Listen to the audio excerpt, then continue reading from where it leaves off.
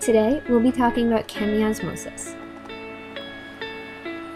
Let's begin. First, we'll cover the who, what, when, where, and why.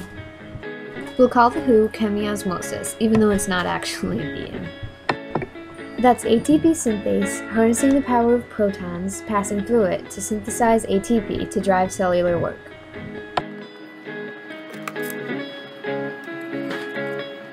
Now, when exactly does it occur? Chemiosmosis is the second step in oxidative phosphorylation. That's part of respiration. It can happen anywhere with ATP synthase embedded in a double membrane.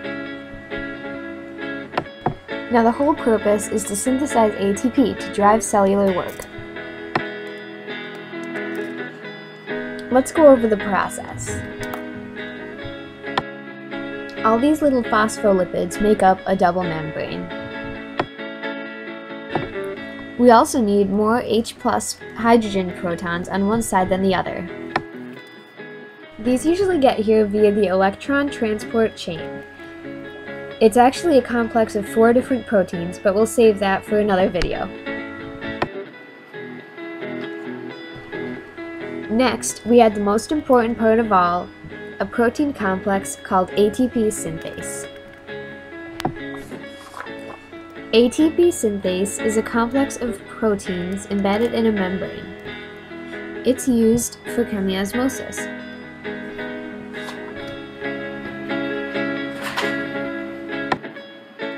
It can be found in the membranes of mitochondria and chloroplasts, and also in the membrane of prokaryotes.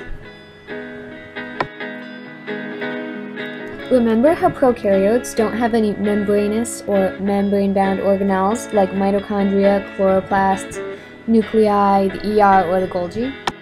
Well, the mitochondrion has not 1, but 2 membranes. In fact, there's a theory out there that says that mitochondria and chloroplasts formerly were their own prokaryotes.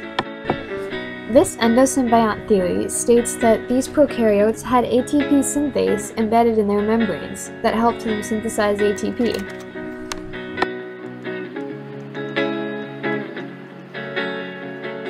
When they were engulfed by a eukaryotic cell, this eukaryote could use their ATP synthesizing or photosynthesizing abilities to its own advantage. This gives the eukaryotes more energy to use for more complex actions that they do today. This theory also explains why today's prokaryotes have ATP synthase in their membranes. Let's get back to chemiosmosis. We now have our double membrane, protons on one side, and ATP synthase. Here are some of the labels on ATP synthase: the stator, half channels, the rotor, the internal rod, and the catalytic knob. I'll use this greenish color to trace the proton path. First, protons follow the concentration gradient and flow into the stator. The stator anchors the whole thing into the membrane. Once the rotor starts spinning, they'll need the stator to keep it in place. The protons travel into the rotor, where they spin around,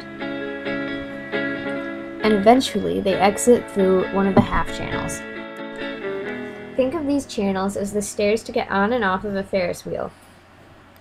You walk up, go around the wheel, and walk off a different set of stairs. This is just like how the proton enters a small channel in the stator, goes around the rotor, then exits the other small channel into the inner mitochondrial matrix or the cytoplasm. The rotor is attached to the internal rod, so when it spins, it also spins.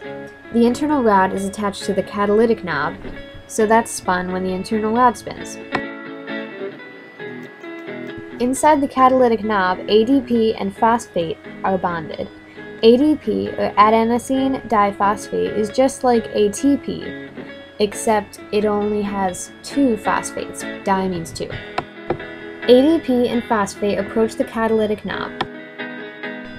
Here, they spin around and exit as ATP after being bonded.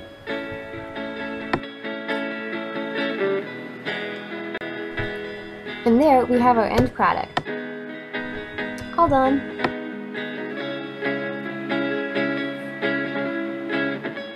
ATP synthase is usually adjacent to an electron transport chain. Protons are expelled into the extracellular or intramembrane space by protein complexes in the electron transport chain. This provides the proton motive force, or the concentration gradient, that moves protons into the ATP synthase without using up ATP. That would be counterproductive if it used up ATP as it synthesized it. That's why this is passive transport, which uses no ATP since it follows the concentration gradient.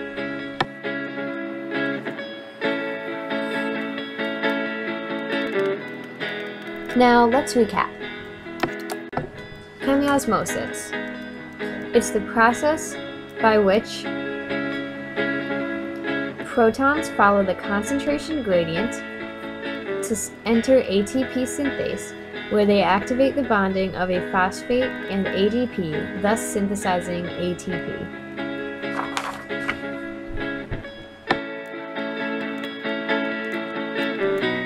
It can occur in the mitochondrial membrane or in prokaryotes.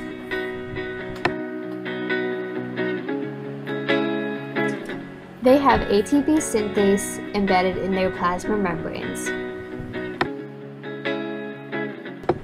Chemiosmosis can occur when a proton following the concentration gradient enters the rotor of ATP synthase through a small channel. This turns the rotor, also spinning the catalytic knob, which binds ADP and phosphate to form ATP.